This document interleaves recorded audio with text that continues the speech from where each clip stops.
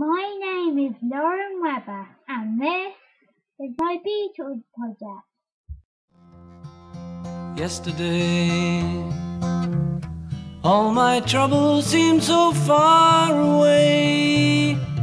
Now it looks as though they're here to stay. Oh, I believe in yesterday. The Beatles were undeniably one of the most iconic and influential rock or pop bands of all time. With 17 number one singles and 15 number one albums, they are one of the most successful ever bands to come out of England. They were responsible for shaking up the music world and would become one of the most famous pop groups of all time. These were the Beatles, and today many of their songs are still enjoyed on radio stations over 40 years after their breakup. The members of the group were John Winston Lennon from Liverpool, who played rhythm guitar, harmonica, and also sang. Born 9th of October 1940, murdered New York 8th of December 1980. James Paul McCartney from Liverpool, who played bass and sang.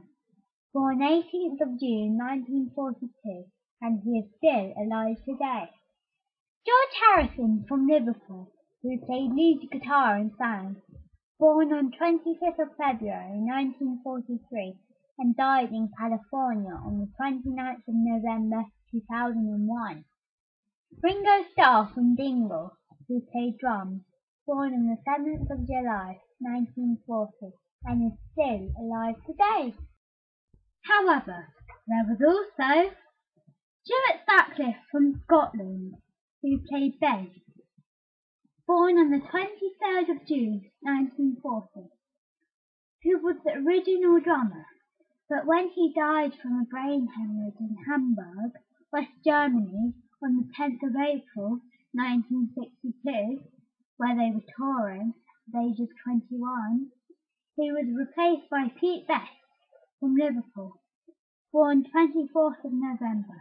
However, Pete was not up to the Beatles standards and was kicked out of the group to be replaced by Ringo Starr. The group's roots extended back to Liverpool to the late 1950s, where the teenagers John Lennon and Paul McCartney had a chance to meet him. Lennon was performing with his group, the Quarrymen, and McCartney was brought by a friend to hear them. Their first ever concert in England was at the Splash Coffee Club, Liverpool, on the 17th of December 1960. But the Cabin Club, Liverpool, is best remembered as the place they played their early gigs. It is now internationally famous and people come from all over the world to visit. Luckily, a businessman called Brian Epstein was in the audience and thought they were great.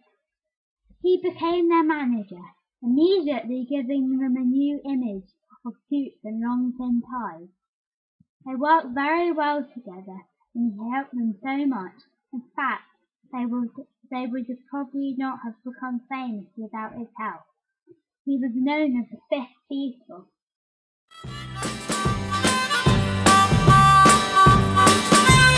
Love, love me do. You know I love you. I'll always be true. So please love me.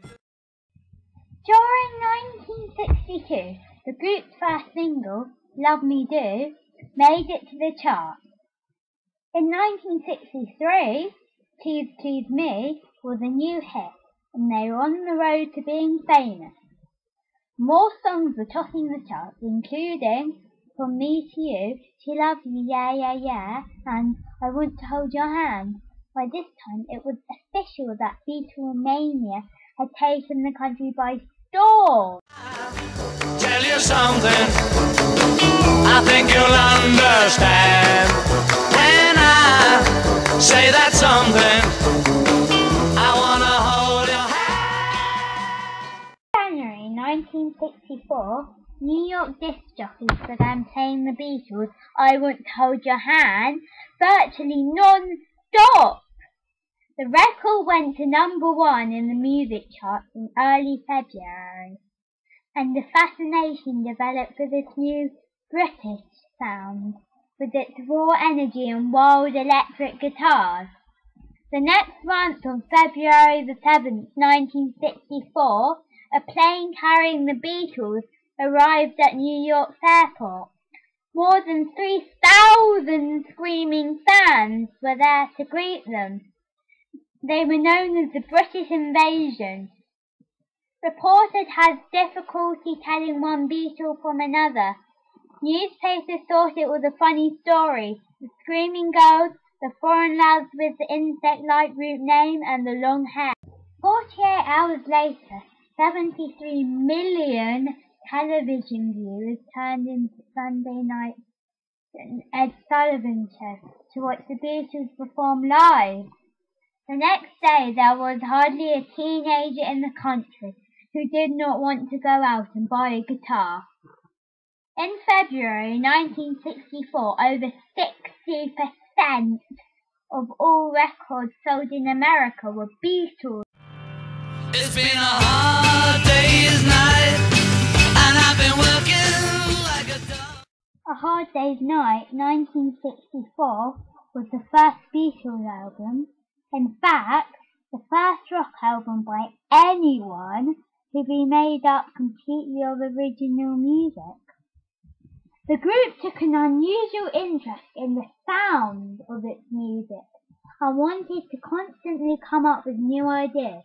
For example, an Indian sitar was used in Norwegian wood, and Eleanor Rigby was accompanied by a string octet, with no Beatles playing whatsoever, while Gotta Get You Into My Life featured a brass band.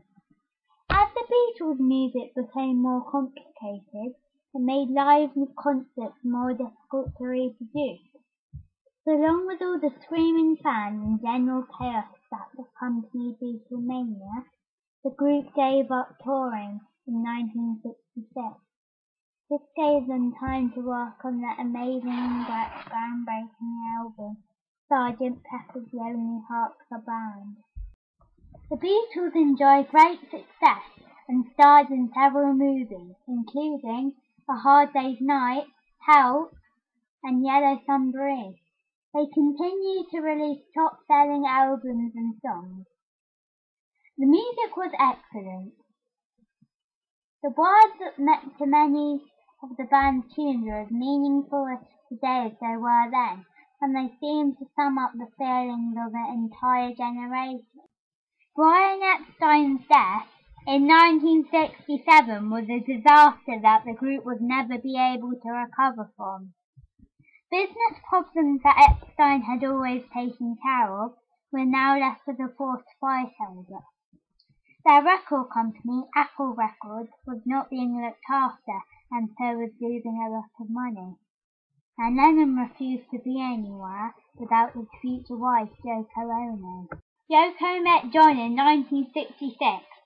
They married in 1969.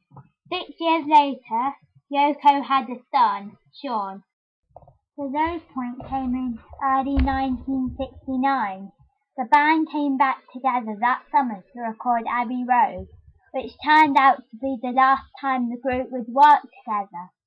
John Lennon had told the other members that he was thinking of leaving, but had hoped that they would continue without him. But McCartney wanted to move on completely.